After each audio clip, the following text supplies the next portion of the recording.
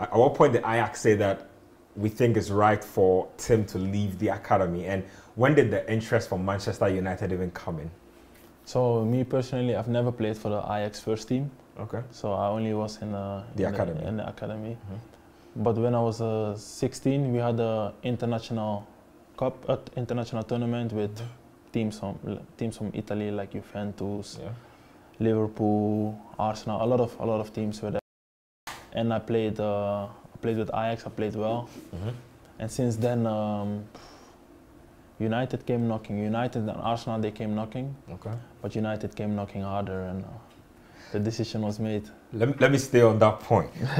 when you say came knocking harder, what sort of factors do you consider at that point before making a decision on whether United is the best place for you or Ajax is the best place for you? Or Ajax? Yeah, or Manchester United, yes, either United or Arsenal, sorry.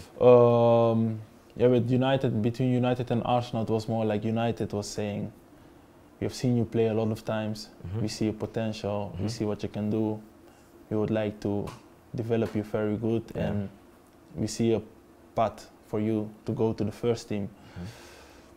With Arsenal, it was a bit like that, but a bit less.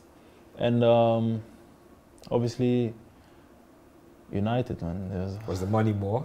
No, there was no. I was not earning no money at that age. At the development level, they don't pay you at all? No. You just you get money from when you're 18 or something. I was 16, so I was not earning no money.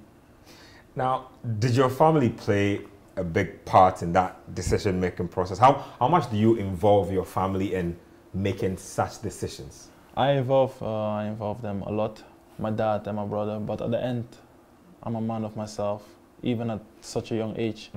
So at the end, it was my decision to go to United.